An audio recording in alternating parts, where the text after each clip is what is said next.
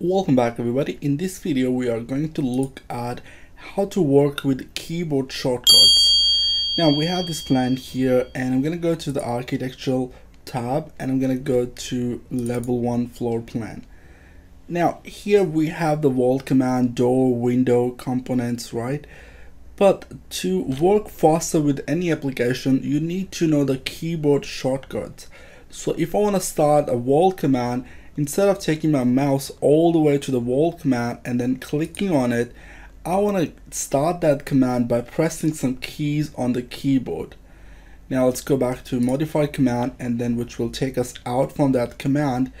First thing I want to mention here, we go to the view tab and we go to user interface, and then we will see a keyboard shortcut here.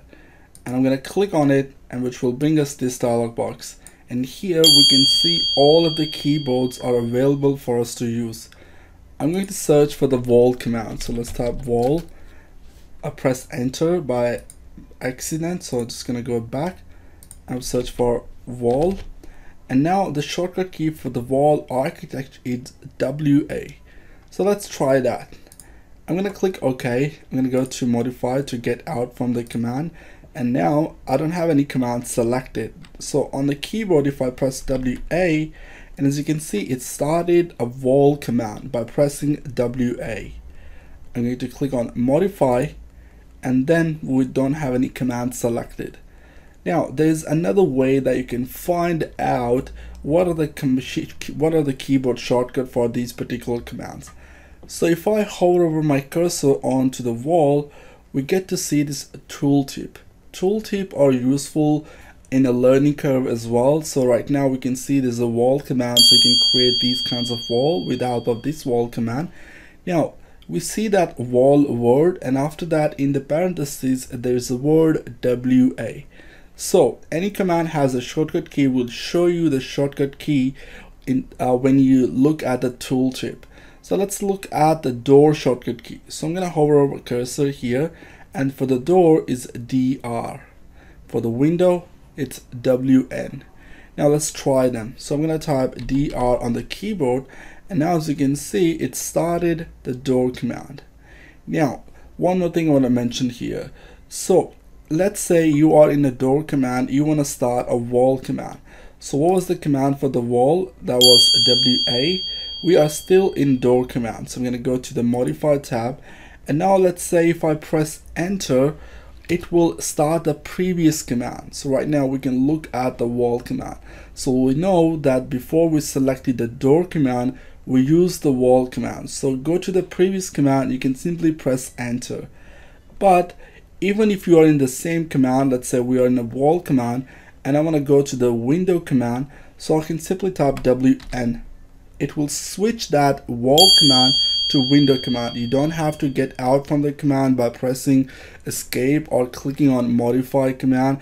You just simply type the shortcut key for the particular command and it will change the command to the next command, whatever the shortcut key you will apply.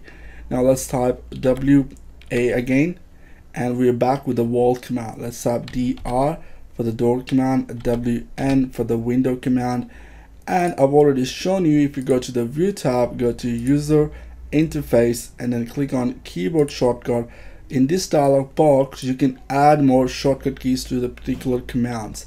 Now let's say we want to change that wall command to something else. So we go to WA. I'm going to search for wall actually, and here I'm going to select that, and now I can press a new key. So here if I type AS and I'll click on assign, and it will change that to AS. Now we still have WA. I'm going to select that, I'm going to click on remove, and now we have only one shortcut key for the wall command, which is AS. One thing I want to mention here, that if a command, like if those keys are already in use with other command, then you might override those commands. So you got to pay attention that whatever you are changing, and make sure the same shortcut keys is not applied to any other command. So I'm going to double click on it, and I'm going to assign WA again. I'm going to click on assign, I'm going to select AS and I'm going to remove that to make it back to the default customization. And now you can import shortcut keys, you can export these shortcut keys as well. So let's say you are going to switch computer and you're going to install Revit again on your new computer, or maybe you will be working in Office and you have a new installation of Revit. So what you can do, you can click on export and you will export this shortcut key in XML file, and then you will save that file, put it in a USB, take it to your office or any other computer where you want to use the same shortcut keys, and you will simply click on import and you will browse to that file and click on open, and it will import all of the shortcut keys for you. It's a very useful feature. Now we have filter options. So these are all the filter options. If you want to look at just the application menu here, if you want to look at a navigation bar commands here, so you can just filter out things as well. We're going to go to all and I'm going to click OK. So one more thing I want to mention here about tooltip. Tooltip is pretty great way to learn Revit if you're not sure about something. Let's say if you are not sure how to use this command and you want to learn, so you can look at those animations. So some of the command will actually play an animation, so to show you guys that how to use this command. To demonstrate that, let's select the wall command again, and I'm going to look at this align command. So if I hover over my cursor and it's saying that video is loading, and now as you can see that we got the animation playing for us. The tooltips are a great way to find out if it's any command that you think this is not working. So tooltips is another way to learn Revit.